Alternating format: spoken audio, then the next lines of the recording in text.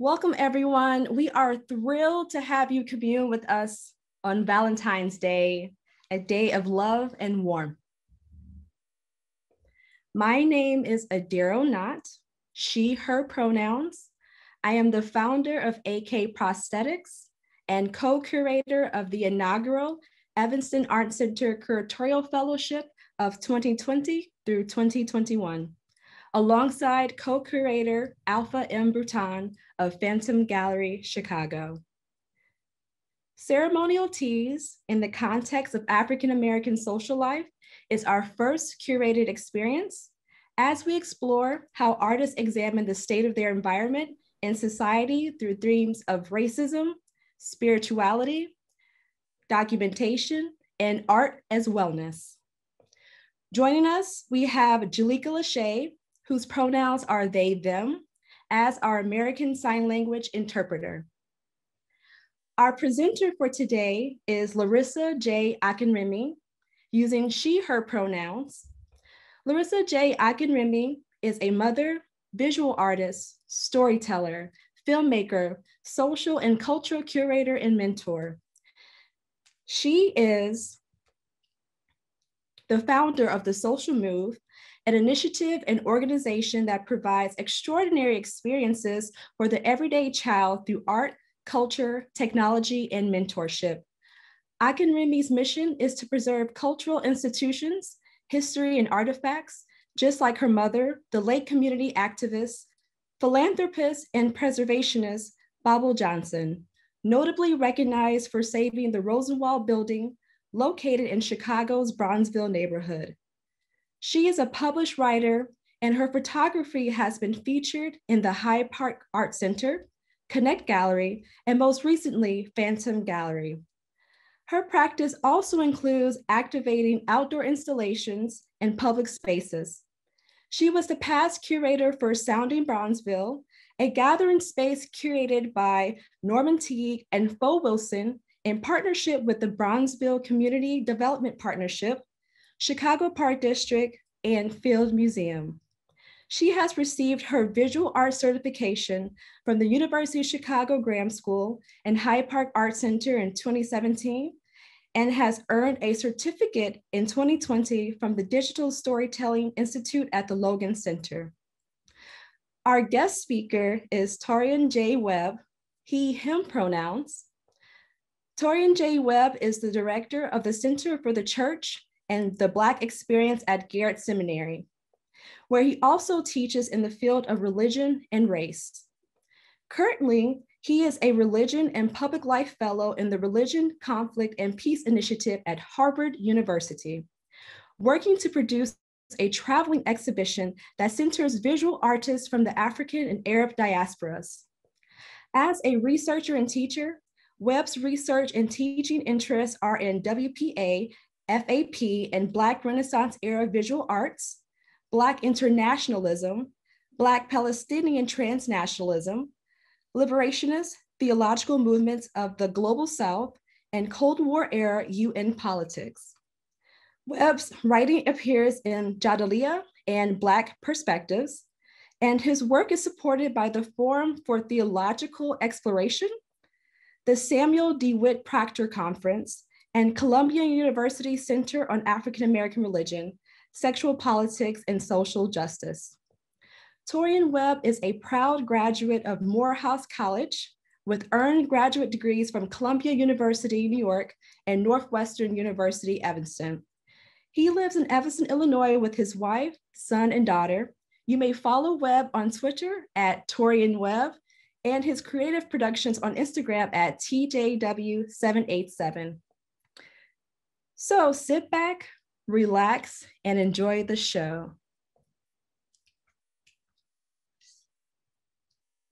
Greetings. My name is Larissa J. Akinremi, and I am the presenter for Ceremonial Teas in the context of the African American experience. Thank you for joining me for today's event. Please have handy your hats, gloves, teacup and saucer, and favorite tea. Sit back, relax, and enjoy the presentation.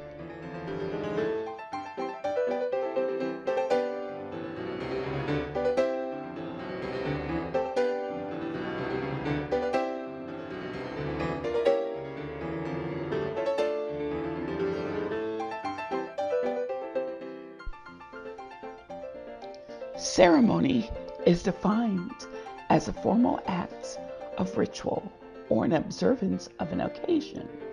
It can be an elaborate gathering, such as a wedding, or an individual act of solitude celebrating the spirit. The first mention of slave tea ceremonies comes from New Orleans, which had a sophisticated slave population with a taste for elegance and glamour. Many slave masters passed their old, broken china to favored slaves. The original ceremony required that the hostess send the men of the house out to borrow china teacups and mugs from her neighbors.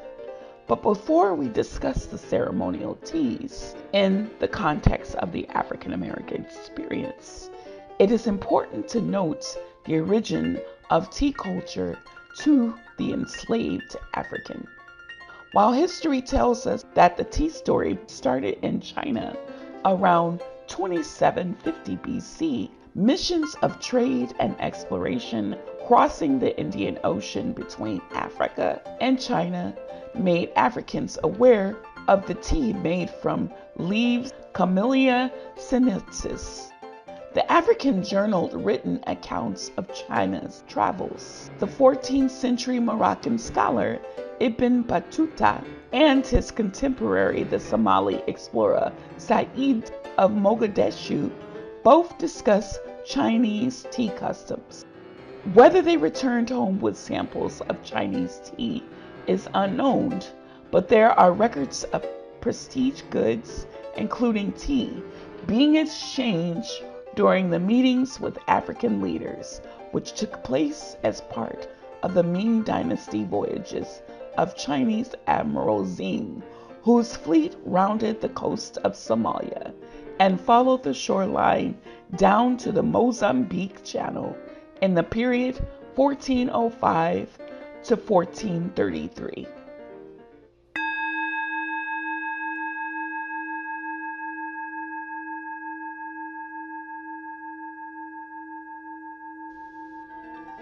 Tea is a plant or an herb. Enslaved Africans in America came with thousands of years of plant and herbal knowledge passed down from generation to generation. Many were root women and medicine men. According to Sade Muse of Roots of Resistance, African American herbalism is a rich melange of many cultural traditions with deep origins rooted in African history, dating back to ancient Egypt. It includes Arab and Asian practices that cross paths due to trade and cultural exchange on the African continent. As enslaved Africans, people crossed the Atlantic with the transatlantic slave trade. Their herbal knowledge and practices were influenced, as well as appropriated, by European slavers. On one hand, colonizers wanted enslaved Africans' healing knowledge, especially when their own remedies were not working or European medicine was too expensive to import. But on the other hand, European colonizers also feared African root medicines and did not want enslaved people to be empowered in any way. For enslaved Africans, herbal knowledge was a tool for liberation and spiritual, emotional, and physical health. Highly sought after herbal supports could even be used as bargaining tools for freedom. Enslaved Africans were not allowed to celebrate Valentine's Day on February 14th, but were excused the next day, February 15th, and celebrated with broken teacups and saucers and leftovers, scraps from their master's kitchen. They rejoiced and danced and clapped, sang songs, and played the fiddle, a trade taught by the plantation owner to entertain guests for celebratory occasions.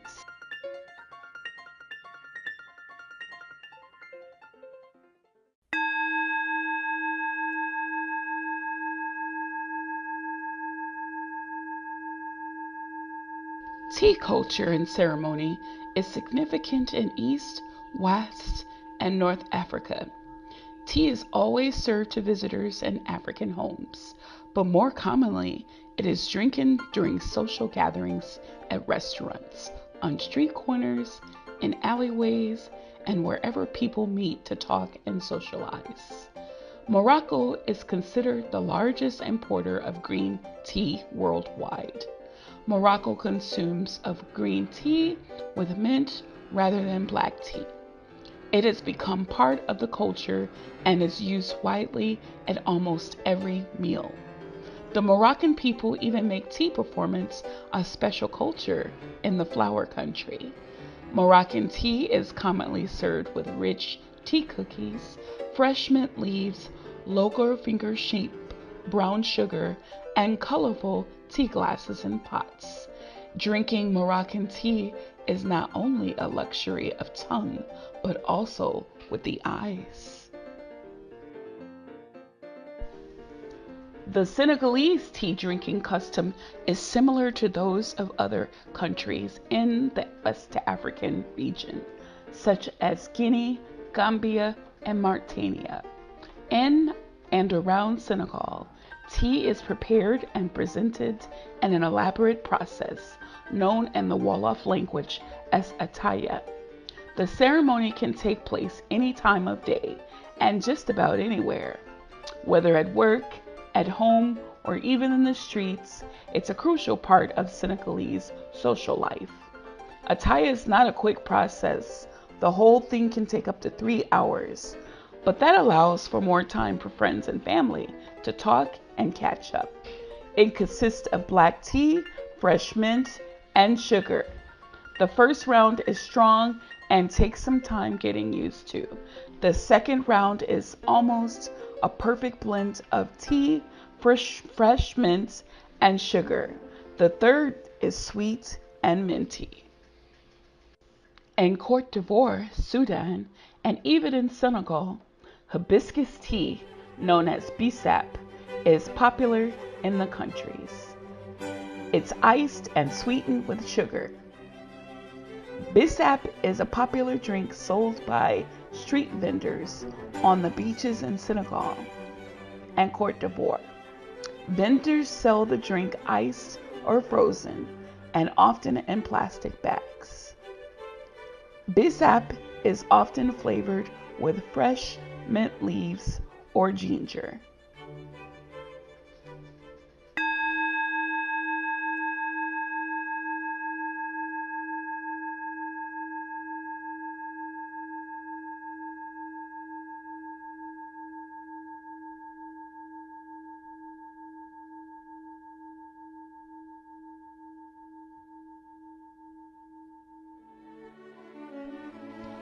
After slavery, during the turn of the 19th century, black tea rooms and houses were formed by black women, primarily because blacks were not allowed in white tea houses. Tea rooms in African American communities hosted important social events. Community leaders held them as badly needed establishments. Groups such as the NAACP, Women's Auxiliary, Black Sports Writers, and the Negro Business League held luncheons and dinners at tea rooms. The Green Book, started by a resourceful black postal worker named Victor H. Green, provided listings and advertisements for businesses that served African Americans without hassle. Most of them were black owned, but not all. The book's publisher regularly solicited new entries from readers and correspondents. The 1940 edition contained 15 Pittsburgh listings, including 7 hotels, 3 tourist homes, and 1 restaurant, Deering's Tea Room, that was located in Pittsburgh, Pennsylvania, and was established and opened from 1928 to 1948. Located in Miami, Florida, Georgette's Tea Room House opened in 1940 as a guest house and meeting spot for Black entertainers and community activists. The two-story building with 13 rooms and 4,100 square foot house would serve breakfast, lunch, tea, and boarding to visitors and guests. It is remembered as a significant meeting place for Miami's Black cultural community. Owned by Georgette Scott Campbell, the Tea Room in Brown Sub was a swank city for Black organizations, and it offered Black entertainers a comfortable, secluded retreat from the overcrowding at Overton. The ideal tea room was a chic and colorful feature of social life in Chicago. The ideal tea room was located at 3344 South Michigan Avenue. Whether the occasion was breakfast, dance, a reception or a banquet, sorority club or frat, there was scarcely a day that there was some exclusive function. It was owned by proprietress Mamie Lee Klinkskeld.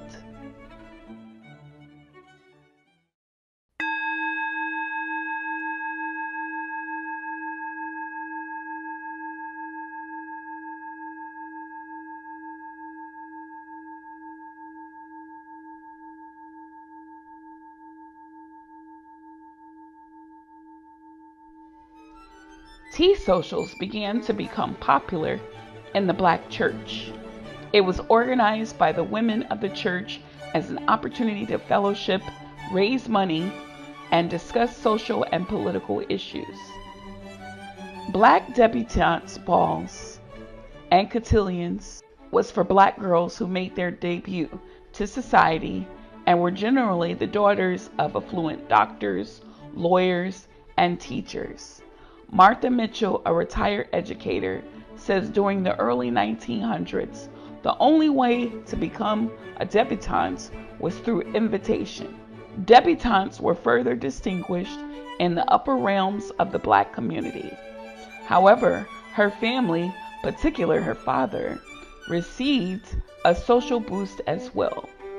The unspoken implication was that poise, beauty, popularity, and academic agility was a direct result of good parents who are also special because they achieved a certain status in order to bring forth such a daughter. Blacks never debuted to society in white cotillions, nor did white teens debut in society in Black cotillions, and that is still prevalent even today. When dressing for a tea party, always remember to check the invitation first to determine how formal the tea party will be. For most tea parties, the appropriate dress code is smart casual. However, if you're having a tea at a posh hotel, the dress might tend to lean towards semi-formal. If the invitation doesn't specify, call the host and ask. Smart casual dress is somewhat informal, but in which you are still expected to be well dressed. This can mean anything from a dressy pair of pants and a nice shirt to a dress and heels. Feel free to express your style. Often ladies sport hats, gloves, and brightly covered suits and dresses. High tea dress is a tea dress also known as a tea gown, which is suitable for high tea. The hemline is falling above the ankle and below the knee. Whether it's short or long sleeved, accessorize it with an endearing quilted crossbody bag for fashionable elegance. Black is never appropriate for a tea party, but today anything goes. I've seen several Black tea formal wear being worn at events.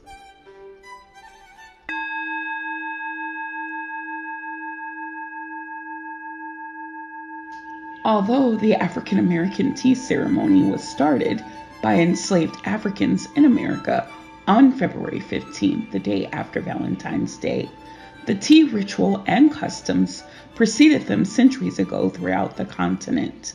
This rich culture was remixed into American society and continues to be celebrated present day.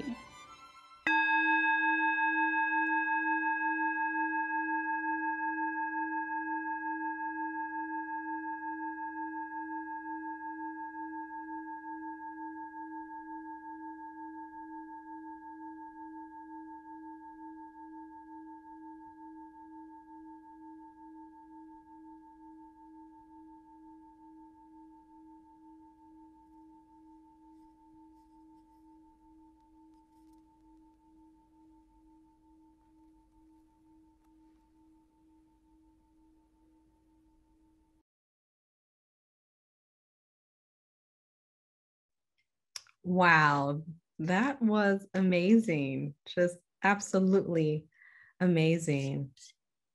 Larissa, I have some questions for you that I want to share with the audience. If we could, have your camera on.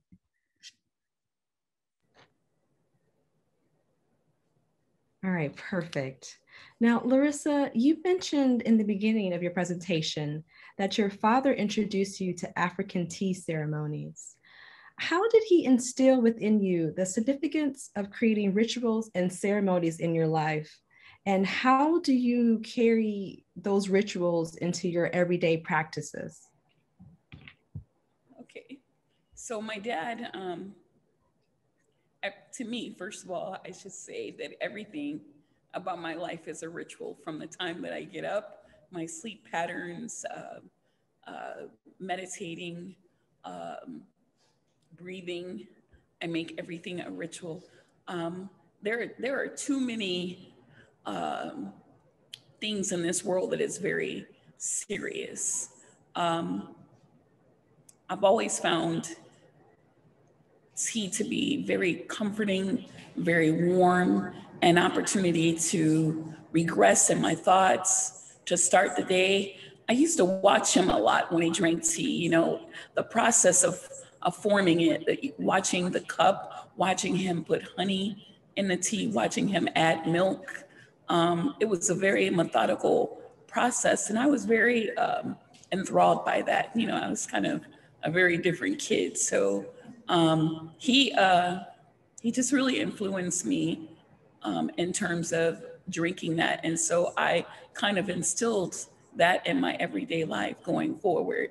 Although my tea practice, my tea ceremony and ritual is more elaborate because I like lots of teas and I have pottery and I have tea dress, you know, and I wear the hats and gloves. Every day is ceremonious. Every day is to be celebrated, even if it's just a simple act to remember the spirit individual through the breath. Wow, it's wonderful. Now, we can definitely tell from the rich history of just global tea ceremonies, and especially African tea ceremonies and African American tea ceremonies. How can we preserve these rituals and ensure that their importance carries on for generations, as it has for you? So, first of all, let me go back. You know, in any practice, we have to find where the historical context came from. And in this country, because our ancestors were enslaved, much of our practices have been um, erased. And we find ourselves in the present day where people are continuing to keep our history, our rich history, um, erased and not teach it in schools and not find it as an equitable tool to teach African American students or other students of color. It is important that we remember to go back. It is important to find equity in Black and Indigenous culture. It is important for us to understand where we came from. So I would encourage anyone, mother, father, foe, school, preacher, imam, Buddhist, if you're going to practice anything, tell the story. There is significance and importance in the story. So tell the story and tell it all. Most definitely. That definitely rings true. That was just so amazing. And Larissa, you are absolutely correct. We're not learning about these rituals, these traditions. I didn't even know about the African American tea ceremonies and really how it was so prevalent in American history, not just Black history, but just American history as well. I'm just so happy to have you here with us and to share that. And I hope that it was really insightful for everyone here to experience that. Yes, well, thank you. And do you mind just sharing with us, your tea setup and just guiding us through what you prepared for today? So, so behind me, I have different types of setups. I have I don't know if you can really see them because the camera is not really on them. I have a Moroccan tea setup. Okay. That's a traditional Moroccan tea setup. I have the Deruda, which is from Italy. I used to work. Well, I'm not going to name the company that I used to work for. It no longer exists, but their pottery came from Deruda. So if the pottery was broken, you could take it. So I bought some pieces, but I took a lot of the broken pieces and glued them back together. So that was like 25 years ago. So I still have them in my collection. So that's here. And then I have a flowering pot where you use, I like green tea, but it's an actual flower, and you put the hot water in it, and the flower blooms in the pot. So that's a green tea set. It's black. And then we have an antique silver collection from the personal collection of Paula Danoff. So thank you. Okay, wonderful, wonderful. Again, thank you so much for sharing, your knowledge with us. We really appreciate it, and for bringing your personal tea collections Okay. to the gallery. Thank you. Thank you. Okay, and next we will have Torian joining us.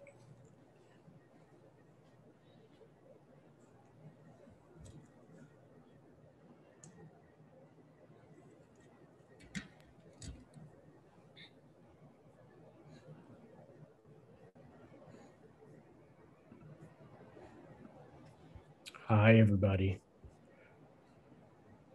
First of all, let me say thank you to Larissa for that phenomenal presentation. It was extraordinarily exciting for me and very informative. And my favorite part, what was your line there, Larissa? If you're gonna tell the story, if you're gonna practice something, tell the story and tell it all. So thank you for offering that to us. Thanks to Adero for the introduction, and many thanks to Adero and Alpha and Larissa and the others in the Evanston Art Center community for welcoming me. I was connected with Alpha a while back, as she's one of the participating artists in a show that I'm producing at Harvard a little bit later this year. And when she was telling me about some of the work that you all are trying to do there at the Evanston Arts Center and how that might impact the Evanston community and broader Chicagoland community, I was compelled, right? I was compelled and inspired. So I'm certainly thrilled to be able to come and fellowship with you all in this way. So I was asked to come and reflect with us for just a brief moment on how we might hold together, right? These oftentimes intersecting realities of race, spirituality, justice, lived experience, artistic expression. That's a tall order. It's a tall order, but I want to take us on a bit of a journey through it. And I will start here. So my My wife has spent a good amount of time in continental Africa at economic development work, some crisis management work, reimagining what we mean, what we think we mean by missions and humanitarianism, that sort of thing.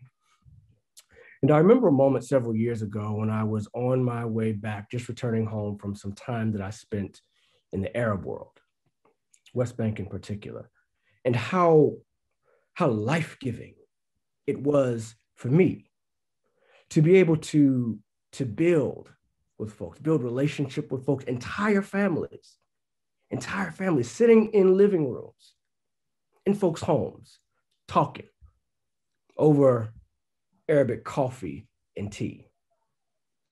And I was explaining that there was something that felt strangely familiar there. And it was a familiarity that I couldn't quite put my finger on. But I felt it in an unexpected way, almost ancestrally, right? Felt it in my body memory. And she said, well, you know, it sounds strikingly akin to West African tea culture. Right? Larissa talked about this a bit. This moment where French and Arabic and local dialect speech all coming together, right? In these everyday, ordinary, yet extraordinary moments of celebration, these rites of passage that cascade down through rounds of tea serving. I asked her to say more about it. She said, well, it happened in such a way that the rounds of serving reflect the different rounds and the seasons of life. She said, well, in some of these traditions, right, there's a bitter round, right, that reflects the challenges of youth. Then there's this slightly sweeter round that reflects the modest sweetness of midlife, with the final round being the sweetest, representing the joys of an entire life well lived. In preparation for this keynote, when I was reflecting back on this conversation, it took me back to a moment about 2 years ago, almost to the day, in a Birmingham hotel.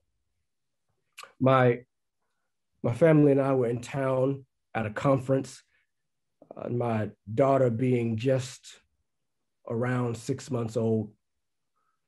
Some of the elders who were close to us encouraged us to have a traditional African naming ceremony, an important rite of passage, right, to mark entrance of this new child on this side of existence. So we did. So my family and I, my mother was in town. We all dressed in white. The elders brought the elements, and as they prayed and offered blessings over the child, we allowed her to partake in some of the elements, right? The palm oil for the future positive use of her spiritual energy, right? Her spiritual powers, the coconut, such that her love for material things will never overtake her, right? The water, so that she might always be renewed. The salt, such that she might bring sweetness everywhere in her life where there is bitterness.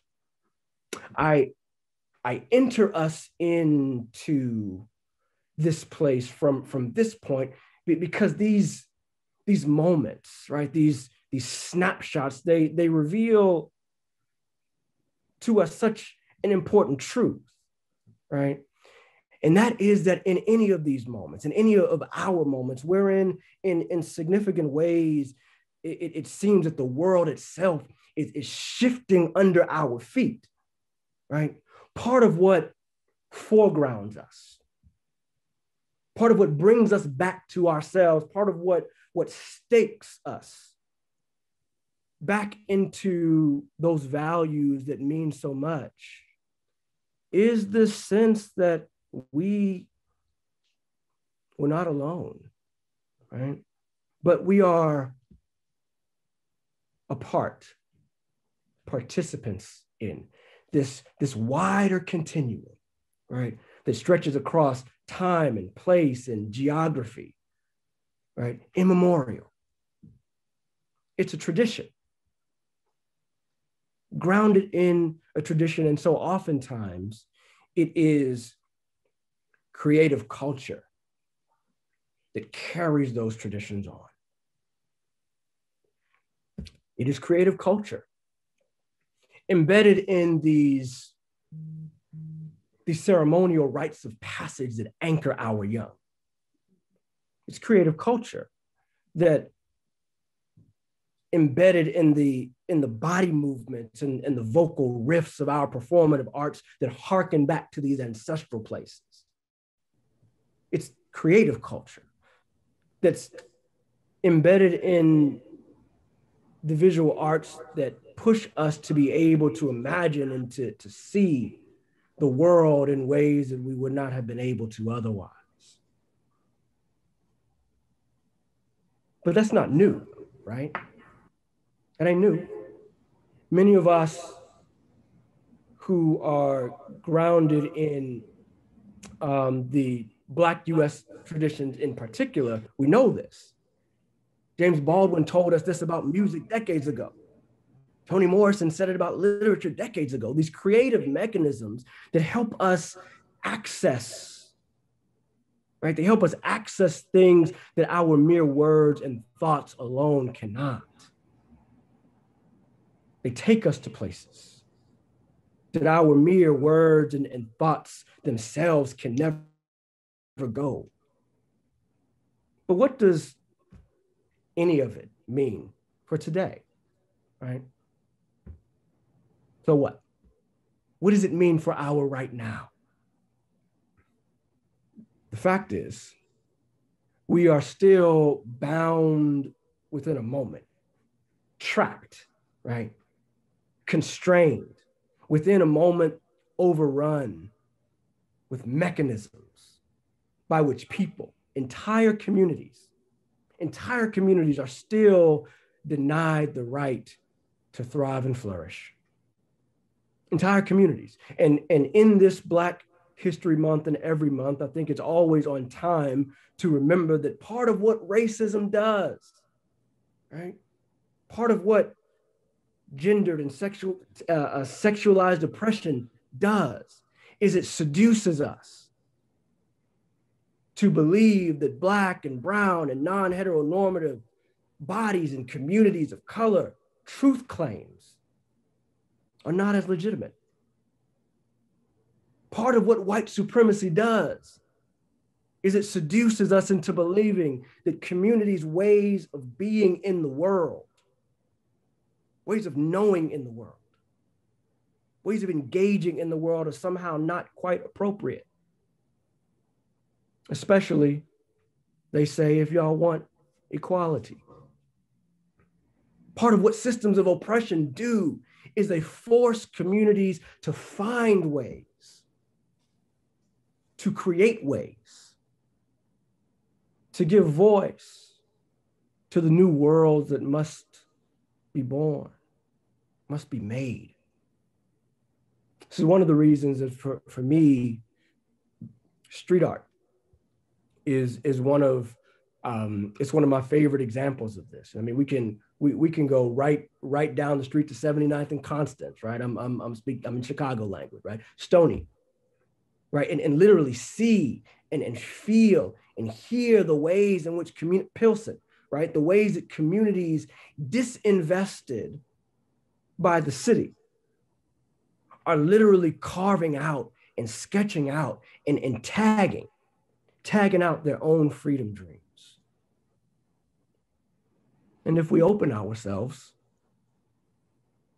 people like me and you and my children and children in all of our communities can participate in different ways in that vision casting, right? One of the greatest gifts, I think, of creative culture is that it can create bonds of kinship where none existed otherwise. But what then might this mean for us,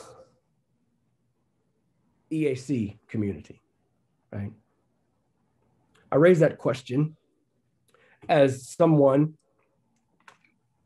who has taught and worked in Evanston for several years, and as someone who cares a great deal about the community here. I also raise that question as a type of challenge and an invitation, right? With a recognition of what it means to be in this moment that we now inhabit for the past several years.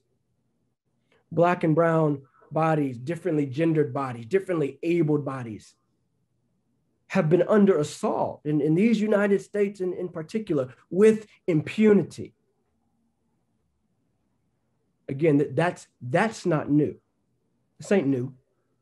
But what is new is that it is a newly visualized reality in the national consciousness, right, of everybody, every community, every institution, such that institutions everywhere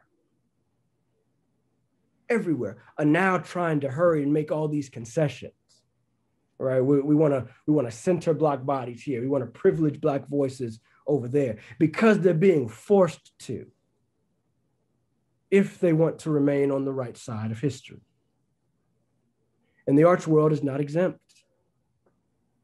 All across this country, museums, galleries, collectors, curators are just now starting to take seriously the craft of Black art making beyond the household names.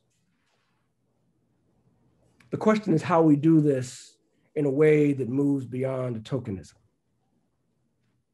How we do it in a way that moves beyond, where we will include this voice because it's the socially acceptable thing to do. It's cool, right? That's the question. That's the ethical question. And we start to answer that question ethically by asking other sorts of questions. Who's on your board of directors? Who is in your decision-making rooms? Where's the money go? Right? We know that budgets are moral and ethical documents. Budgets reflect the ethical visions of the institution. How are we institutionalizing different sorts of voices in our strategic planning? Residencies and year-long fellowships, they're cool, they're important, but how are these voices at the very wheel that charts the direction that the ship will go? And if they're not, well, why? Right? Why are we not making room for that? In effect, these questions, I think, I hope, strike at the very core, the very heart of a central issue that I've tried to raise. Cultural expression for so many of us and so many of our traditions, and traditions of the historically marginalized, are precisely the mechanisms through which our communities have flourished and sustained, thrived. They reflect our truth claims in ways that nothing else can. This is what the arts do for us. What might it mean for those things to be valued genuinely? Genuinely. I'll close somewhat returning to where we began. Part of the reason that international work is so important to me is that one finds such treasures in these earthen vessels, right? People I'm talking about, right? There's such beauty in the stories that communities tell, right? Larissa talked about this. And as I mentioned, I spend a good amount of time in the Arab world, and in my journeys, travels. There's one family in particular that I'll lift up, the patriarch of which is a photographer. So when it came time for me to compile an artist roster for the exhibition that I'm producing, at Harvard, this photographer was atop my list. So here we are, this 86-year-old man, as his daughter says, whose father gifted him a camera as a 14-year-old boy, on the eve of when his entire family was displaced from their homeland. Right?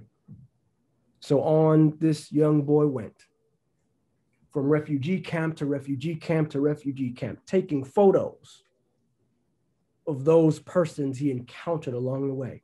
And they're black and white photos, and they are absolutely stunning. They're stunning. But because he spent his entire life as a poor man, he's never had the chance to display his work formally. So the show, his daughter tells me, has given them occasion to celebrate and grieve and honor and catalog and imagine and remember. This is what the arts do, right? They bring us back to ourselves and give us occasion to celebrate and grieve and honor and catalog and imagine and remember.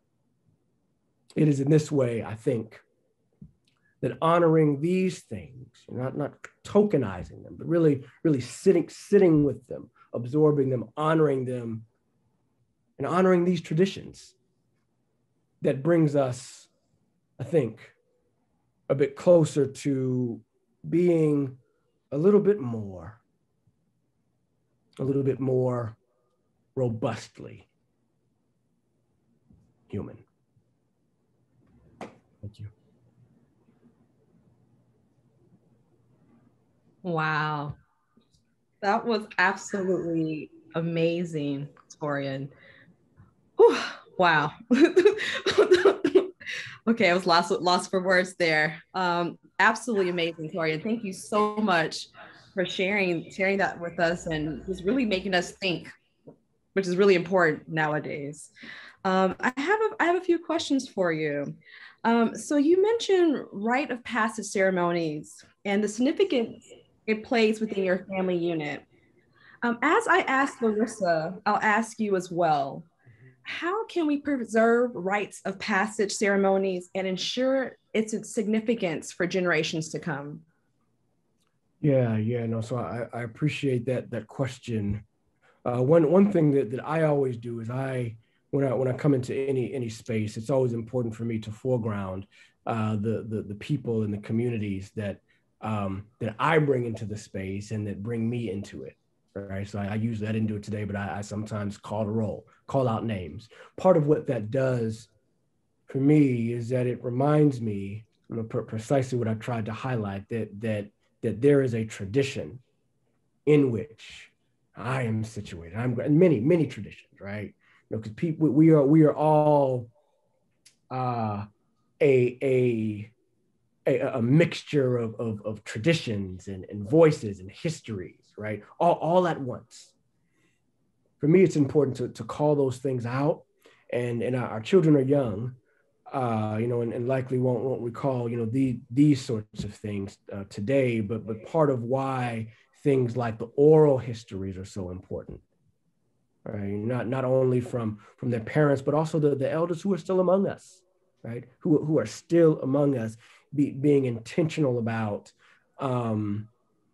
grounding the intergenerational voice, such that those persons who will one day take our place on this earth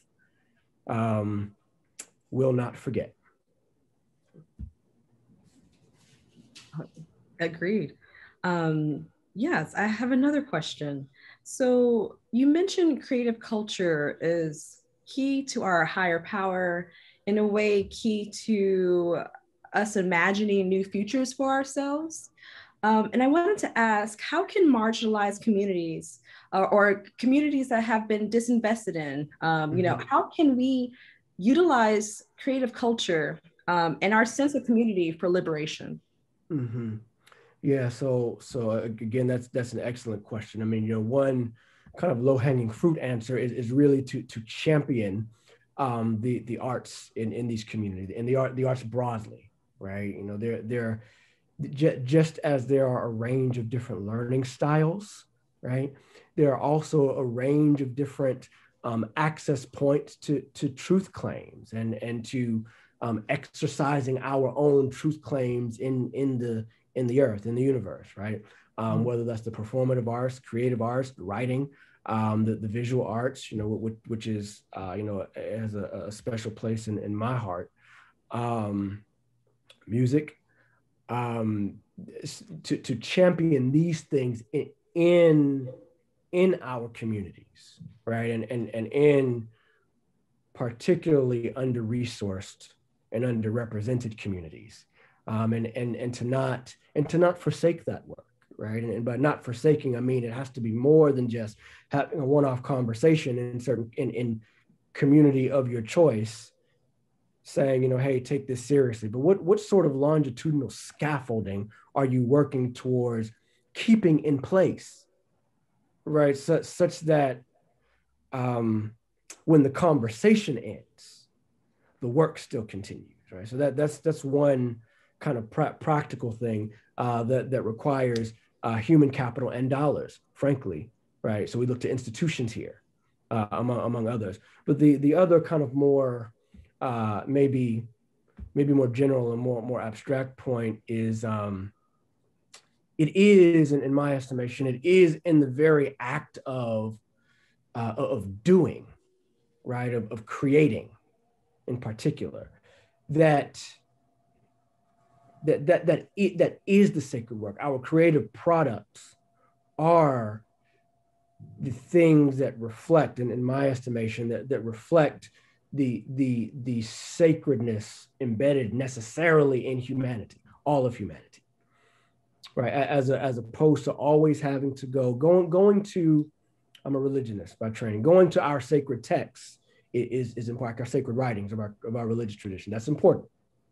But what does it mean though when communities, when the young of our communities in the present moment don't necessarily have the same sorts of connections to the sacred texts that their foreparents did?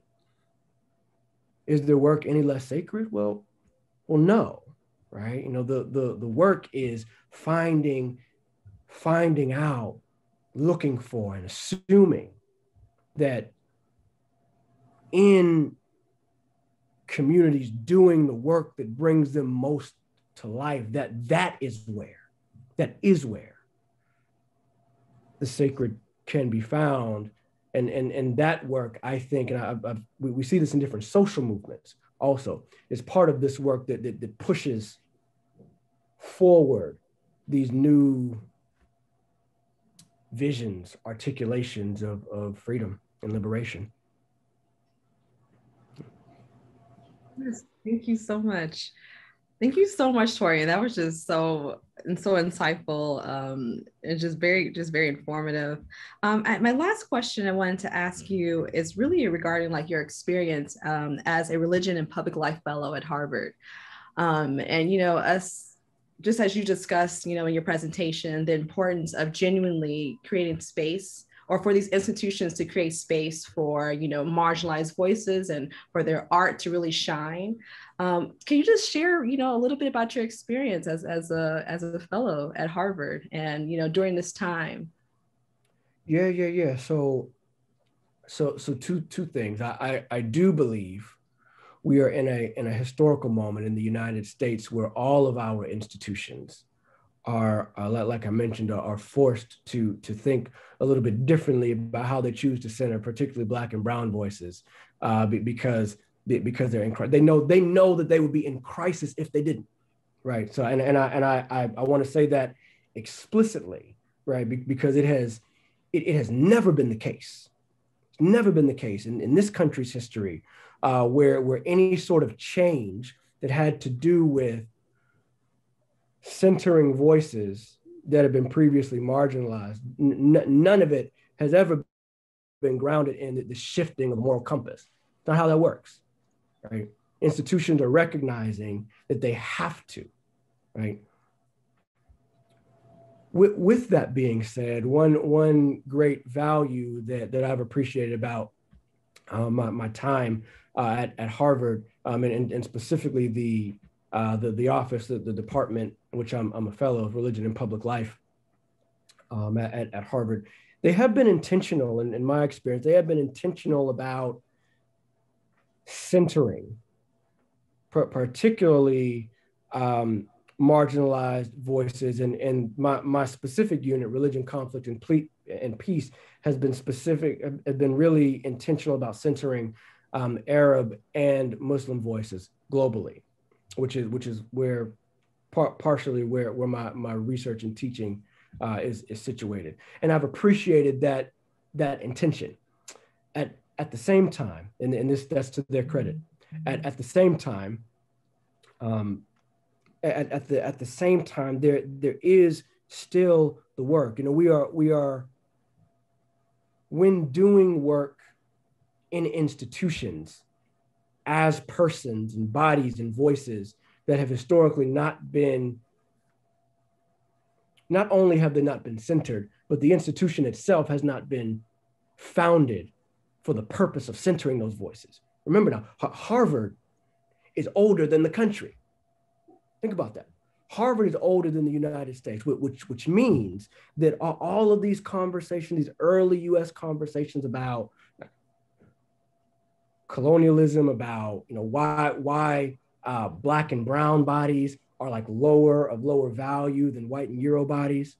All of these conversations that we talk about being present at the beginning of this country, Harvard was one of the important seats of that knowledge production, and it's a legacy, right, to this very day. Which means for us that, insofar, and I think this to be the case again with institutions broadly in this country, insofar as voices of the marginalized are recognized, tried to be centered, that's important work. It is also our responsibility, I think, in those subject positions, in those positions of marginalized voice, right, that we continue to hold these institutions accountable to the things that they claim to believe, right?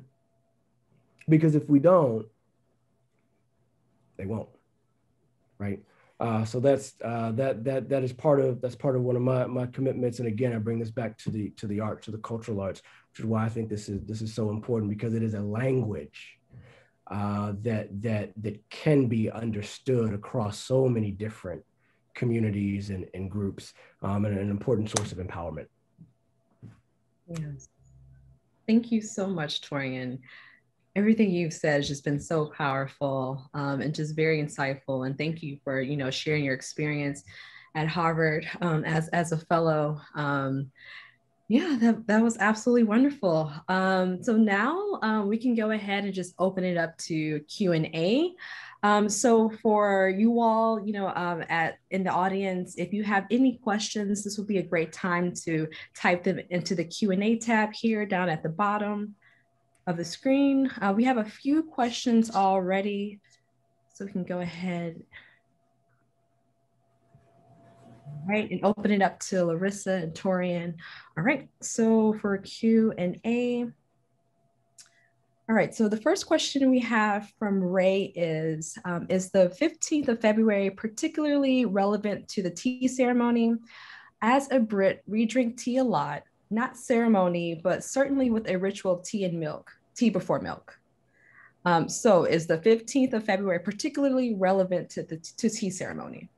Yes, the 15th of February is relevant to the tea ceremony because it was a ceremony started by enslaved Africans as a result that they were not able to celebrate on February 14th due to them entertaining the plantation owners' guests on February 14th. So they were allowed to celebrate on February 15th.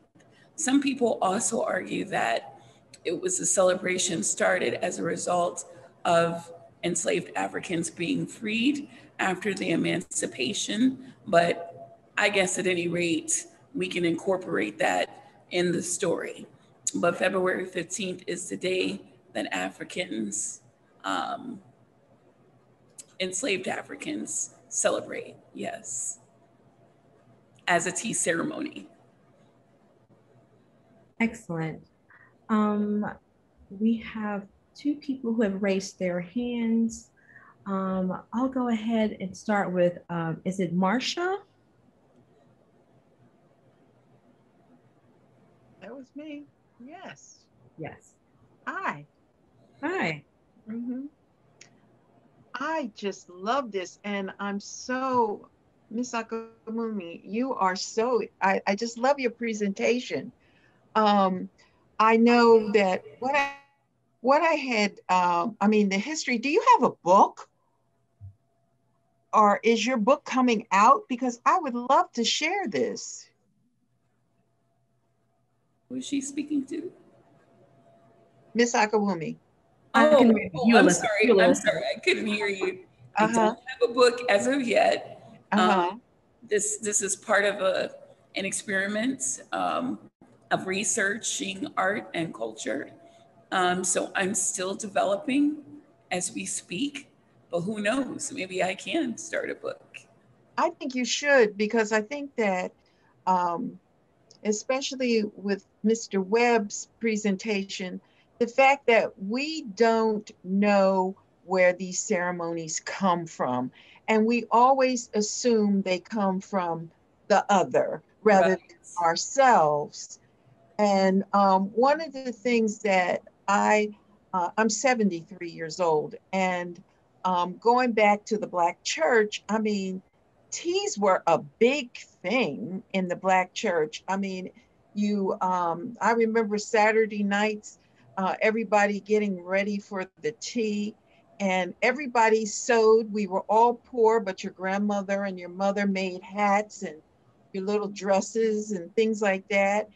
And oh my God, and the food was just out of this world. There was nothing like the tea cakes, and that's a Right. traditional Black thing. You know Yes. that. Yes. And I'm just so excited because the thing was that when we lived in Ghana, the woman that took care of my daughter at the time, because I was working and my husband was working, she would sit tea with my daughter, and we carried that home with us now. Yes. And she told me in the village where she was raised, they didn't have anything to do with the others. They would have tea. So You thank are so welcome, and thank you for sharing your tea story. Um, I would also ask if anyone has a personal tea story that they have, please tell it.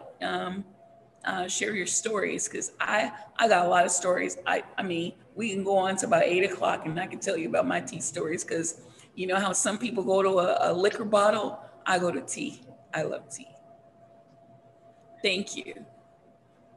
All right, I'll take one more raised hand. And just so you all know, attendees, please direct your questions to the Q&A. But go ahead, Tracy.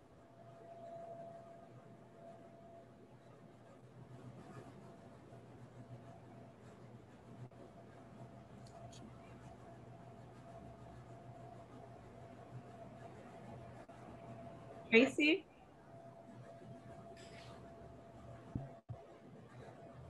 All right, well, we will come back. Tracy, if you are there, you can definitely go ahead and write your question in the Q&A. All right, so back to our Q&A. Our next question will be from Sharon Hart. How does African American tea ceremonies differ from colonial ones? So um,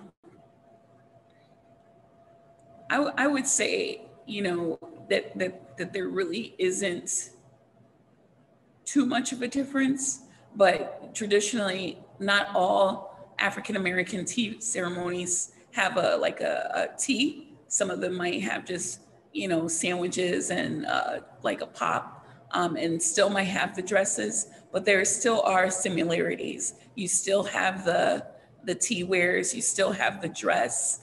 It might just be a simple time of day. Like there are lots of different types of tea times. There's high tea, there's low tea, there's, like 5 different types of tea times.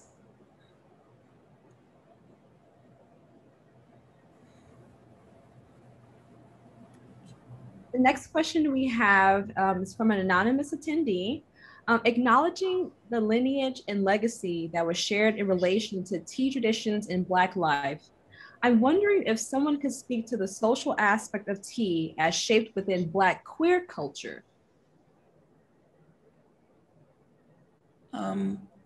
I would say that there isn't much reference to tea culture in the queer community, but I do know that there used to be tea parties in Stonewall. So I do know that through my experience in dance culture.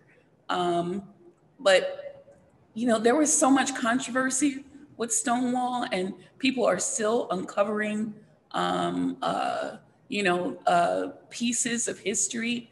Not much was really archived back then, that we're still coming up with new ideologies and new stories and new ways of living. And, a lot of the people that lived back in that time, many of them have died as a result of AIDS, but there were tea parties in Stonewall. And to me, that is the only indication of any type of tea ceremonies or tea parties that have been recorded in history.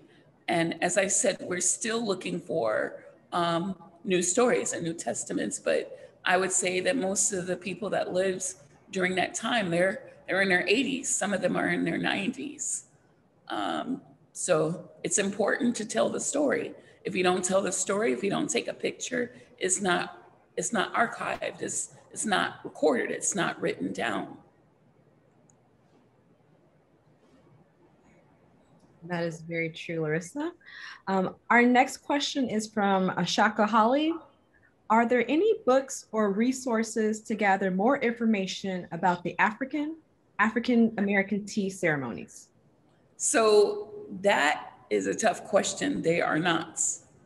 All of my research has come from so many different places, from maps, from genealogy, from records from other people that have written books that are people of color, that did have little excerpts of information through different web articles, magazines, so forth and so on. There is not an actual book on record that talks about the African American ceremony from 450 BC to the present. Maybe that could be a project that I do down the line, but there is none of record as of yet. Larissa, you should. I definitely feel that our audience is affirming you and that this is something that is needed. We need the knowledge, we need to share it and spread it. So you should definitely do that. Okay.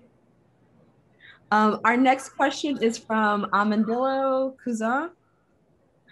Larissa, do you have any insight into the current economics of the tea industry?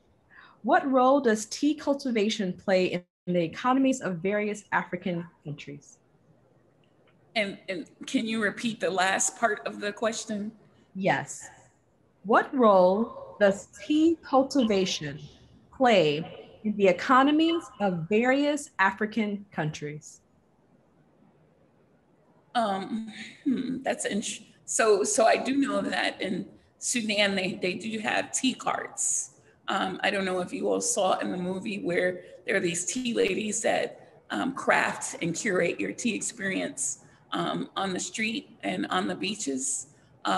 They do sell, it's kind of like tea service, they'll, like 4 people will come and they'll give you 4 cups of crafted tea in little tea glasses, and you can add sugar and mint or honey to taste.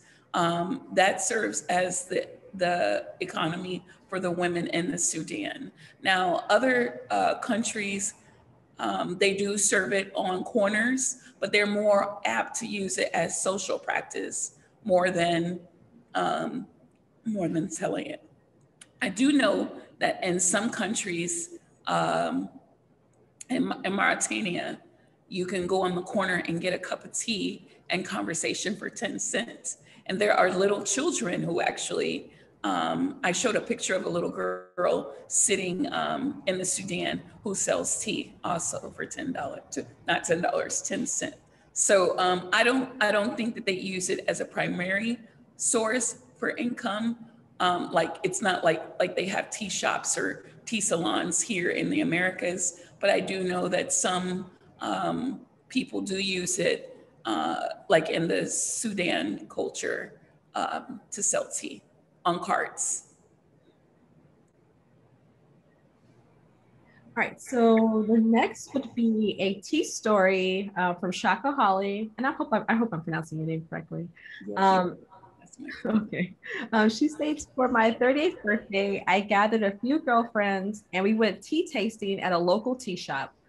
We learned the history of tea.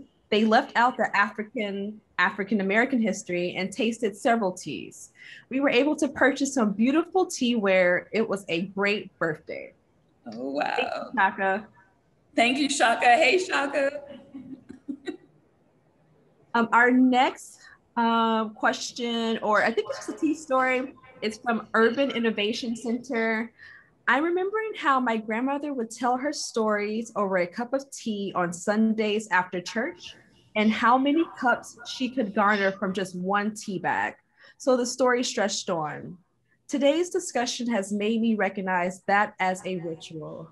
Thank you. All right. Thank you, Urban Innovation Center. All right, are there any more questions from our audience? And also we have Torian here who also, can have some questions.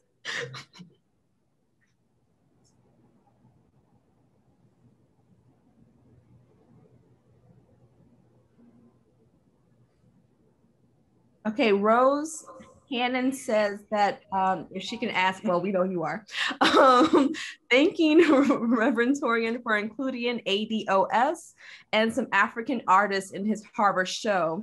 However, in my research and expanding my own BIPOC gallery, I've noticed a lot of African diaspora artists getting more breaks than our ADOS artists. How can we protect our ADOS artists? What does ADOS mean?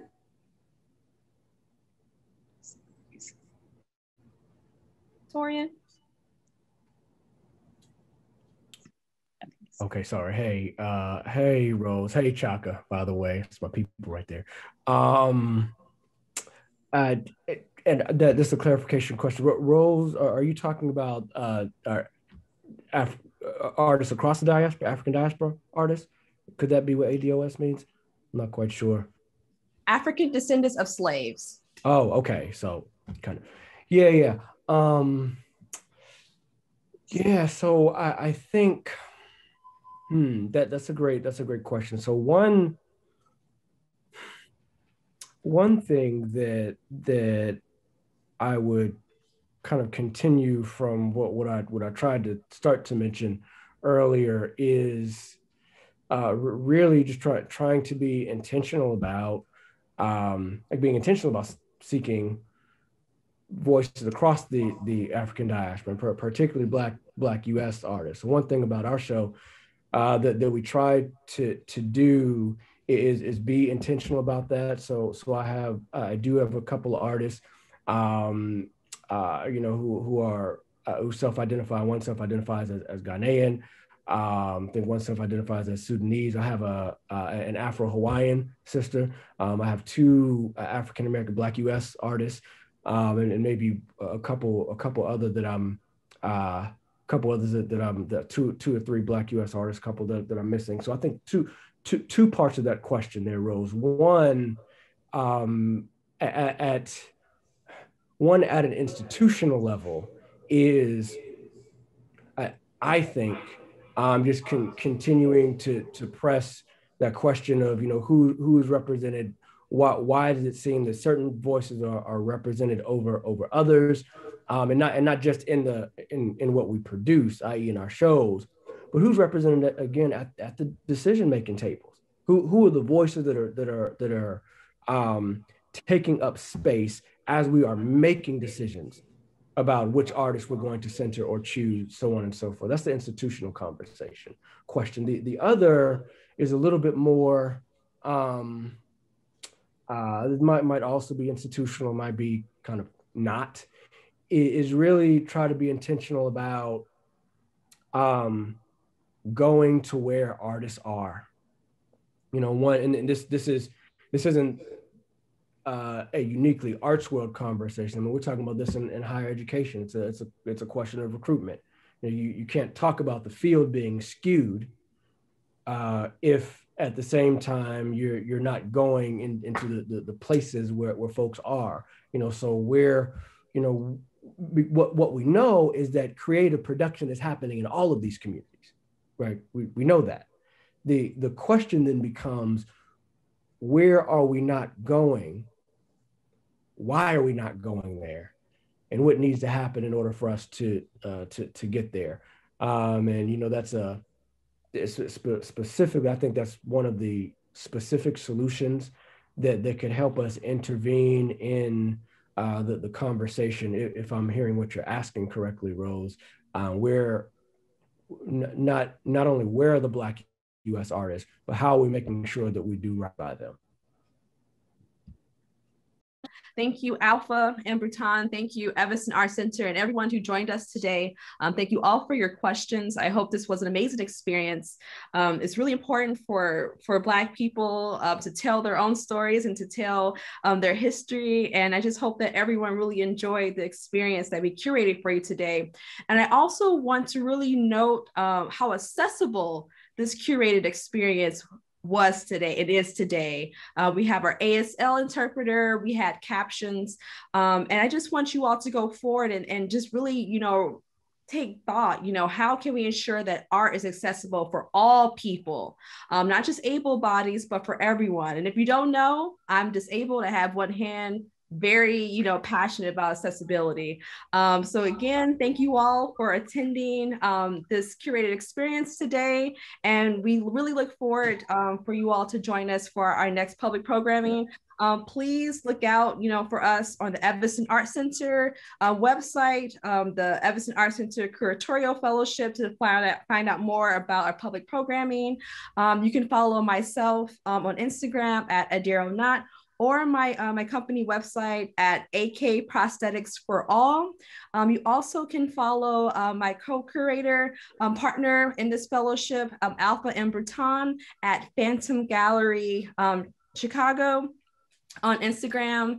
So yeah, thank you all again. Hope everyone enjoyed it. And yeah, that will be all for the show today. All right, everyone, love you guys. Be safe.